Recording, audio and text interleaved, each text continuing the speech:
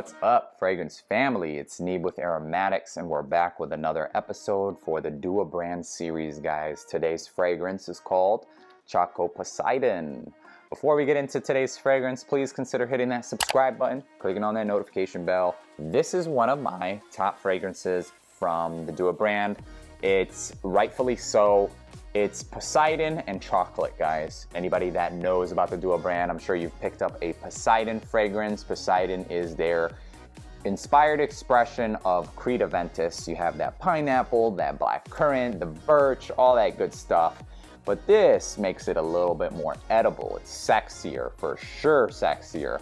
And I have some very good things to say about it. Let's see what's up. So, the opening, you will not mistake in the DNA, but there is a Montal chocolate greedy vibe in here. It's not just a chocolate, guys. Think of like that chocolate truffle, those desserts, and the little, like, they look like Hershey Kisses, but they're, you know, chocolate truffles, whatever.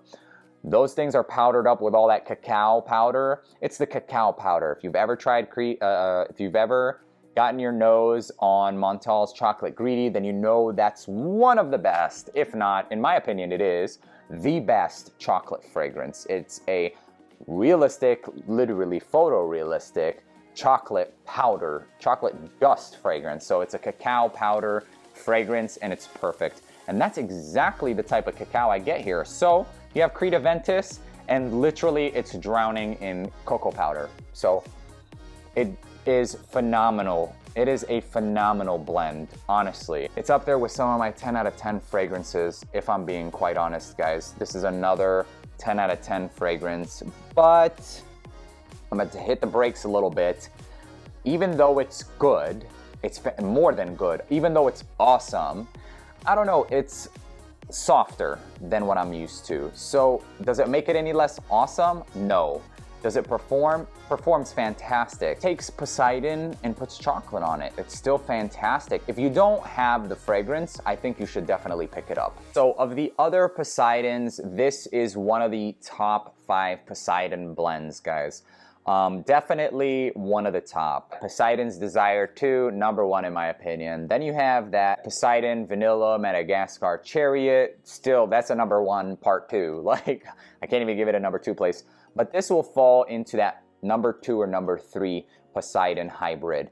Even though you'd think that it's not much of a difference to the Poseidon, the chocolate, the Montal's Chocolate Greedy, I'm gonna just call it a hybrid of Montal Chocolate Greedy because that's exactly what I'm getting, okay? It's very amplified, significantly enough to actually make this not a redundant purchase. If you don't already have Choco Poseidon, guys, I think it's usually in stock. You should definitely pick one up. It's one of the top 3, maybe top 5. Let's just put it at top 5 of Poseidon.